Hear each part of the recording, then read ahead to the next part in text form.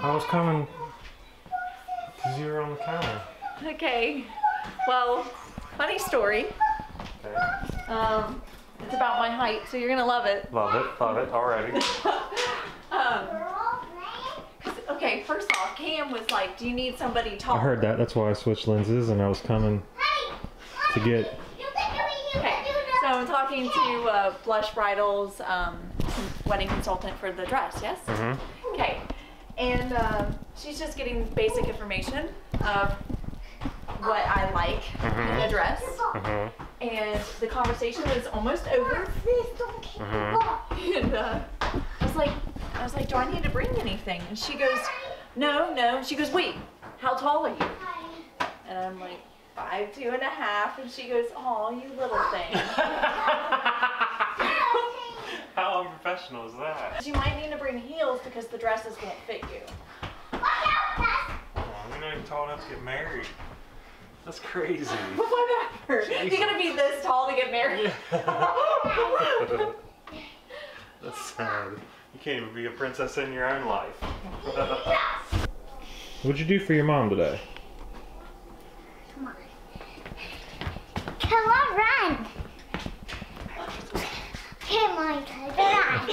Mommy, close your eyes. Close my eyes. Yeah. But then I won't be able to see. Okay, but I'll say when I mark the side, go. Okay. Come on, follow me. You cleaned it! Sort of. She rearranged it. Yeah, but I cleaned it in here. Like, I put all this stuff right here because... I know where to put it. We could just put it outside. No! What? I need everything in my room. I think we should get rid of some stuff. I mean, do you play with all of these toys? Every single one? Every single one? Yeah. Wait. You play with this snaky baby? Yes.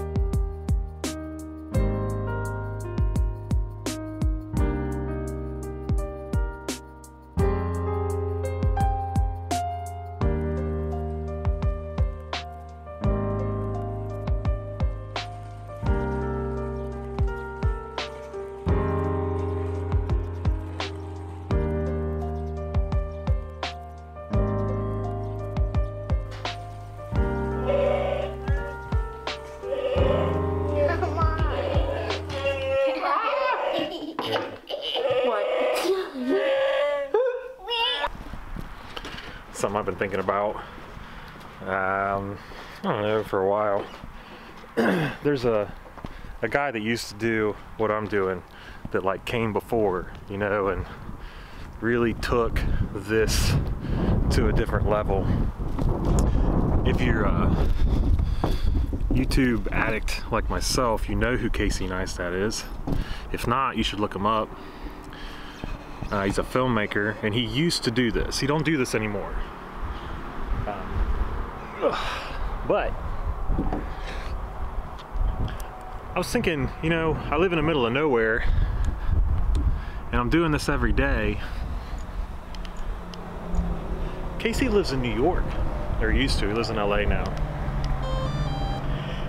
And it just, the thing that I get the kick out of the most doing this every day is that I'm forcing myself to be creative and kind of create something out of nothing because, well, I mean, I'm in a trailer park in Ohio right now. And one thing that Casey said, maybe not often, but said, was that he could walk out his door at 368 Broadway in New York, and it was just, he was on a movie set.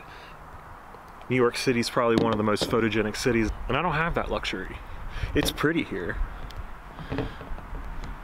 But there is an element of this where I do have to think a little bit more about things that he didn't have to think about, because if I don't put thought into this, it's just gonna fall flat every day, and that sucks. So it's not just about what I say, like interfacing with the camera like this, or finding unique spots. Like if I drove through New York, I would see and recognize Casey's favorite spots because he went there often. and told us often, his audience often, that these were his favorite spots in the city. But it made me think, being forced to iterate like this, if you're in a spot like this, you could be better than Casey if you got it, you know. If you're forced to do this in an environment that's not inherently lending itself to just beauty, even though Ohio is a beautiful state, and this sunset that I'm about to try to get is beautiful, you got to think about where you're at. And if you're out there every day trying to iterate, and you're out there every day trying to hone your craft, and you're in it every day, and you're really paying attention to that, you could be the best. You could be the next best. I don't know. I've been thinking about Casey, but then when I took my break, came back, and it was my uncle. Someone said that they hope to contribute.